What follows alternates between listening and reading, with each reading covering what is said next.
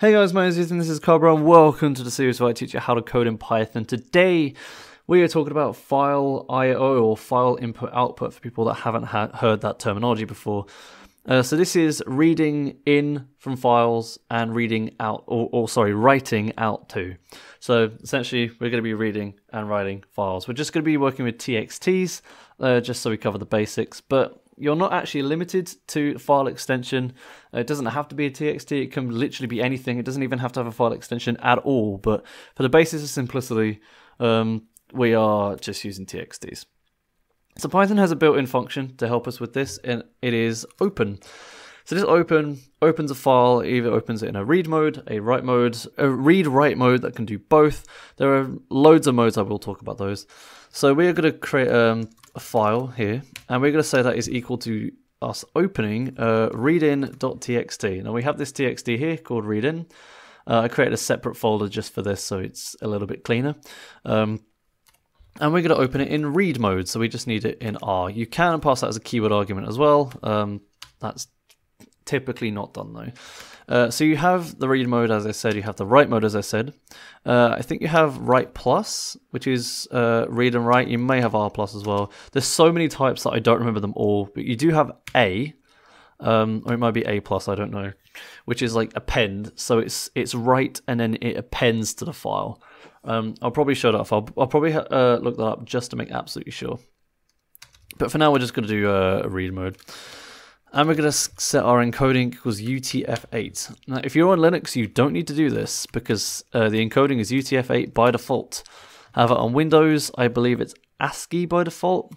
And while ASCII is perfectly fine, if you do have a character that is part of UTF-8 that isn't part of ASCII in your file, it will just throw up an error. There are no downsides to using encoding equals UTF-8, so you might as well just use it every time. That's pretty much what I do. So there are a number of things we could do with this file while it's open. So we can literally just print file.read, and that will just straight up read the file and print it out to our terminal. But before we actually run this, we need to do file.close. Now this closes the connection to the file so other programs can use it. And if we run this, you go, hello, if you're reading this, Carberra successfully read in this file. So as you can see, if I open the txt here, that is what it's in there, and it's read out the same thing. So however, if I put this as a new line, and then we go back and we do the same thing again, it will just read the file straight in, but it will read it as a string. So while it looks as though the data is 2 lines, it's just reading it in raw, which means that there is actually a \n character, and I can actually demonstrate this by doing replace \n, and that, whoops, that's the wrong button. There we go. So now that we've removed this \n character, which tells the computer to go to a new line, we have this here. So really, this is kind of what the computer sees. It just sees a \n in there as well. So the file.read is fine in a lot of instances. However, there are a lot of times where you'll want to read in each individual line and then be able to iterate through them. And you could do file.read split by this, and it would give you a list, which is the 2 separate lines. However, this isn't really ideal. There are better ways to do this, specifically read lines. If I can actually get the thing working properly, there we go. So as you can see here, it now automatically puts us. Puts it, if I can talk, into a list for us. However, we do still have this \n.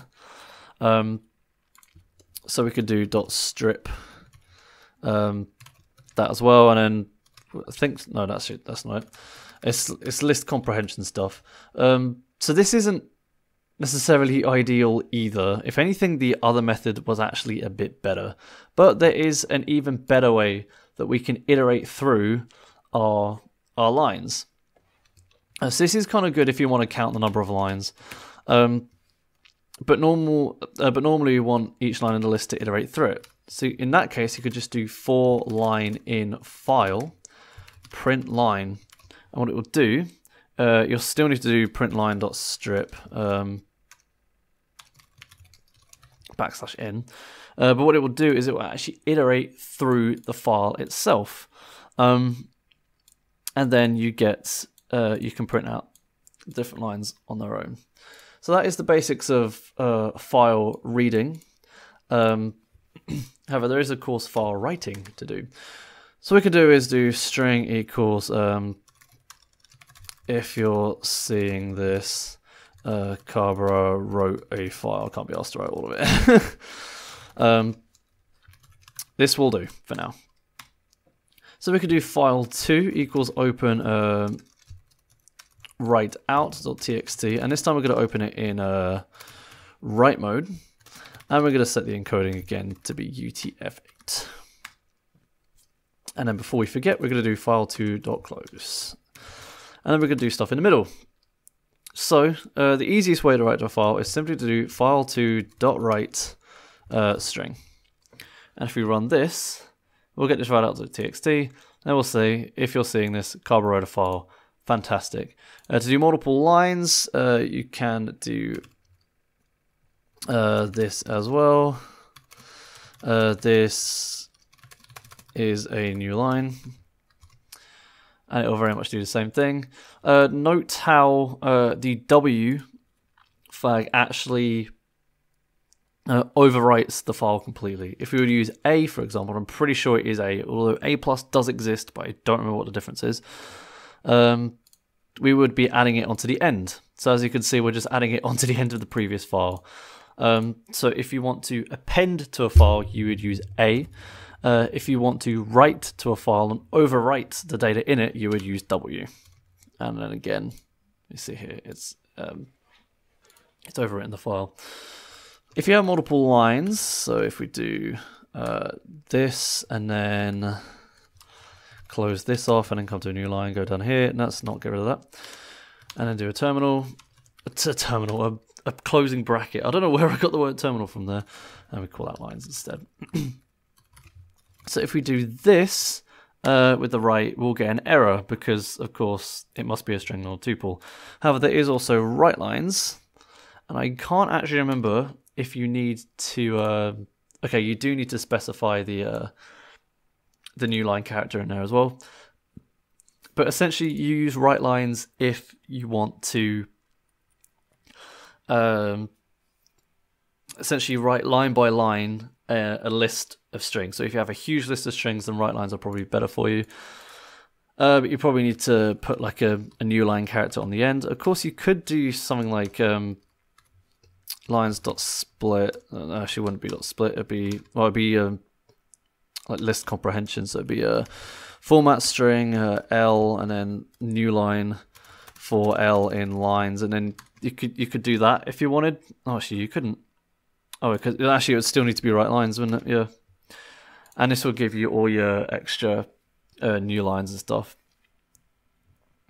But yeah, that is pretty much the basics of opening and closing files.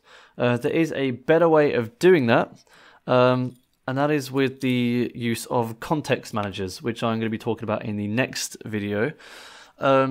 So stay tuned for that if you want to hear about that. But if you have any comments about, or if you have any questions about what you've seen in this video, then leave them down in the comments below, or you can join the Discord server using the link in the description.